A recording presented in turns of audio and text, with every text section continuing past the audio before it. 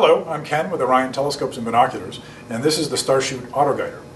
Now, this is a very popular way to do long exposure astrophotography because it makes it a lot easier than it would be doing it manually.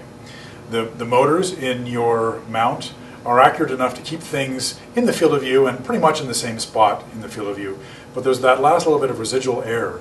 So you've got to manually or automatically auto-guide to keep the star right in the exact same spot so your pictures don't turn out with the stars looking like little ovals at best or maybe little lines at worst.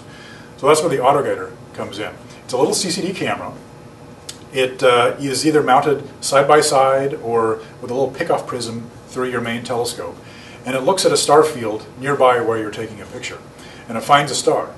And there's two outputs on here. There's a USB output that goes to your laptop, and then an AutoGuider output that goes to your mount.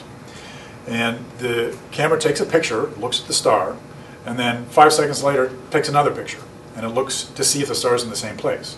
Probably won't be. It'll probably be a pixel or two off. So it then commands the mount via the AutoGuider cable to nudge back into position so the star is back on the original pixel.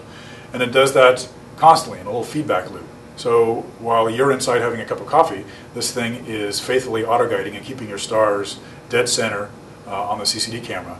And the result is a very nice, well-tracked picture with tight, round stars.